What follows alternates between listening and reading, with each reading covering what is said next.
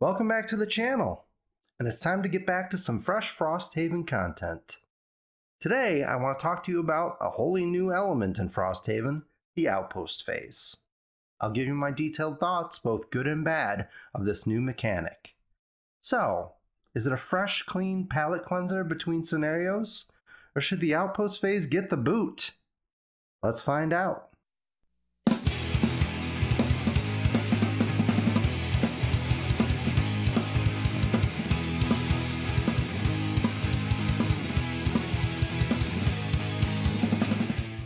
The first step in the Outpost Phase is the passage of time, which utilizes the new scenario calendar. The scenario calendar is kind of like a spreadsheet, with each box representing 1 week in the campaign. So in the passage of time step, you put an X in the appropriate box in the calendar to indicate a week has passed. Most of the boxes in the scenario calendar are empty, but some may contain section numbers that you should read when you cross out that box. There are some pre-printed campaign numbers that you should read when you get to them, but others will be added throughout the campaign. The end of a scenario or event might ask you to add a specific section number to the calendar in a set number of weeks.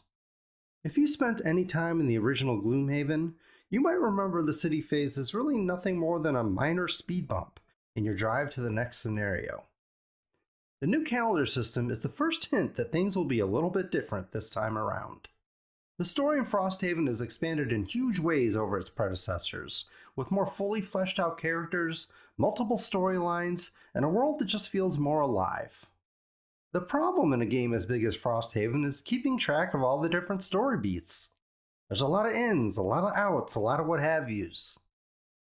And the calendar system added here is a great way to keep a pulse on all those storylines and drip feed story to the players over time. Is this system perfect? Of course not. There are a couple issues I would call out.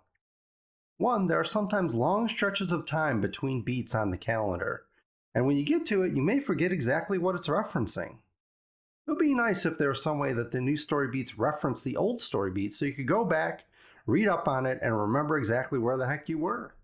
And there can be quite a bit of real-world time between story beats depending on how often your group plays or how quickly you're moving through the campaign.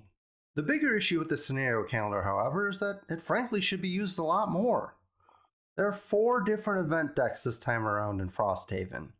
And as you may know, events often have follow-up events tied to them. When you completed an event, it might tell you to add another event to either that event deck or one of the 3 other ones that are available to you and shuffle it in. With all the randomness, you may never see that follow-up event. In my opinion, whenever you have something that you want to follow up, it should be added to the calendar, not added to a random deck of cards. Still, overall, I really like the scenario calendar and think it's a huge improvement over what we had in previous games. The next step after the passage of time is the Outpost event. As I mentioned before, there are 4 different event decks in Frosthaven. There are both road and outpost events, and winter and summer variants of each type. Isaac and team really improved events in a number of ways this time around. Event choices in Gloomhaven were often vanilla good versus evil events. Will you help the peddler out, or will you steal all his stuff? Things like that. In other cases, there are seemingly random events with seemingly random outcomes, depending on which choice you took. Will you eat the red berries, yes or no? Will you eat the green berries, yes or no? In Frosthaven, however, event choices are rarely black and white, but feature more depth and more realistic choices. It can actually be difficult to pick which side to go with. Beyond that, the outcome is also less random overall. It can depend on a lot of different things. Maybe you have a certain type of character in your party that helps you. Maybe you have a certain ability on your character card that helps you in the event. Or in some cases, maybe the event is influenced by things you've done before in the campaign already. It's a lot more varied and rich overall. While I really do enjoy the events in Frosthaven much more than I did in Gloomhaven or Jaws of the Lion, there's one glaring exception: the attack events. Some outpost events lead to an attack on Frosthaven that you must defend. I'm sure it felt like a great idea initially. Frosthaven is supposed to be a remote outpost after all. Wouldn't it be great if occasionally it got attacked? And it was a great idea, but it falls short in the implementation. In these attack events, you use the new Town Guard modifier deck to try to defend a specific flat attack value. Other things like walls you have built, or if you decide to spend a soldier to help defend, or perhaps the decision you made for that attack event can give you a bonus to your defense value. Attacks can and do target multiple buildings, and you'll have to draw a card for each building targeted, over and over and over again.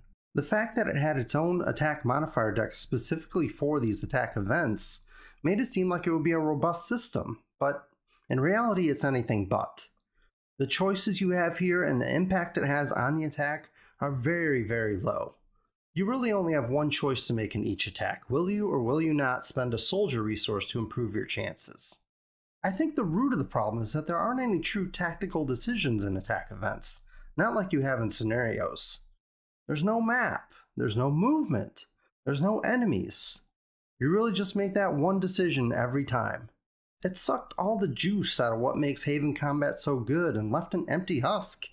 It felt kind of like I was playing war. Did I draw a high enough attack modifier number? Yes or no? It was so boring. To add insult to injury, the outcome of these attacks, whether you succeed or not, has very little impact on you or your party. It really just serves to bleed a few precious resources out of you. I understand it thematically, but as a mechanic it left a lot to be desired.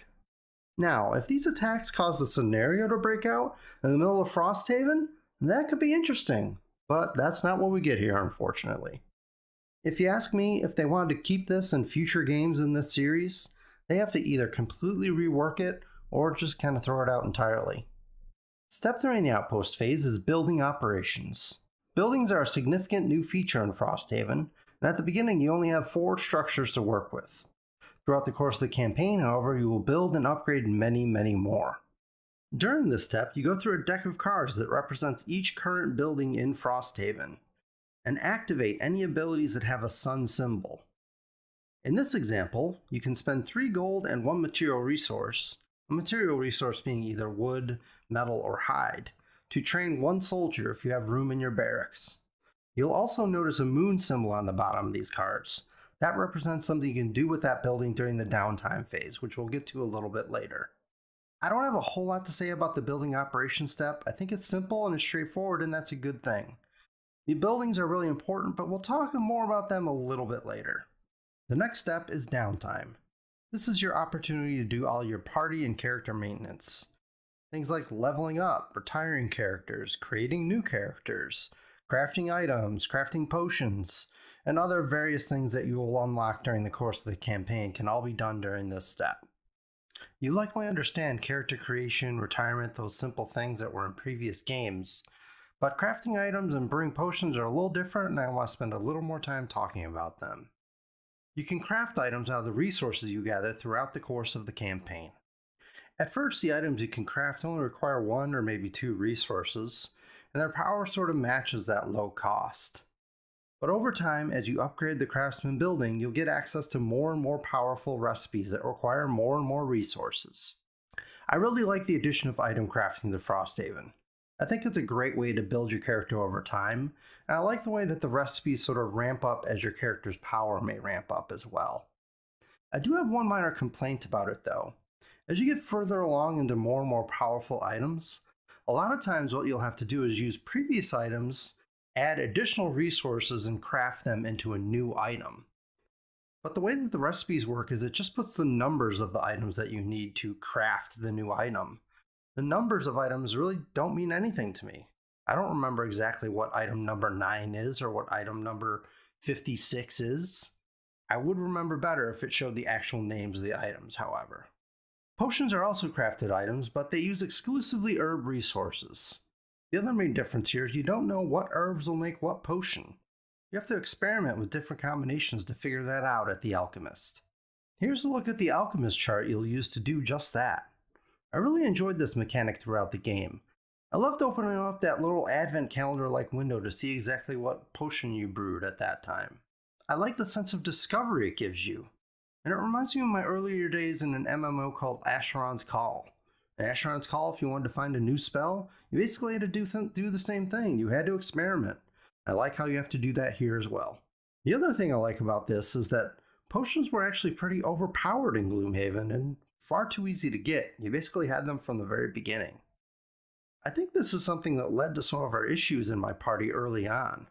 We were used to being able to just wade into combat and just run right up to enemies and hit them in the face, and not have to worry about it because we had this handy healing potion ready whenever we needed it.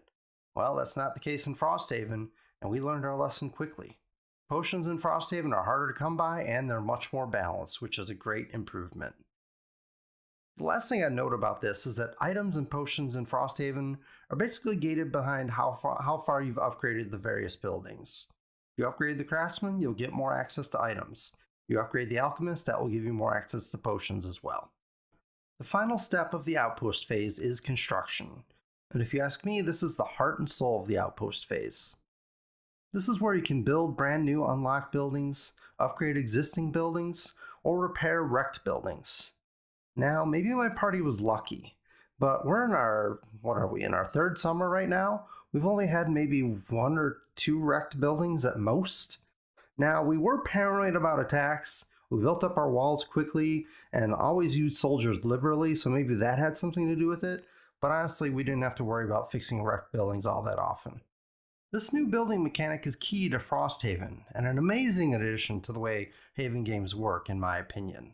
I much prefer the way that retirements in Frosthaven unlock new buildings and other things, rather than unlocking character boxes like they did back in Gloomhaven. While you can clearly see the cost of each new building or upgrade, you don't really know the benefit you'll get out of it until you actually build it. You'll usually get a prosperity point, but you'll also get other goodies as well, and you never know what you're going to get. I really like the addition of buildings to Frosthaven and hope to see it in sequels from here on out.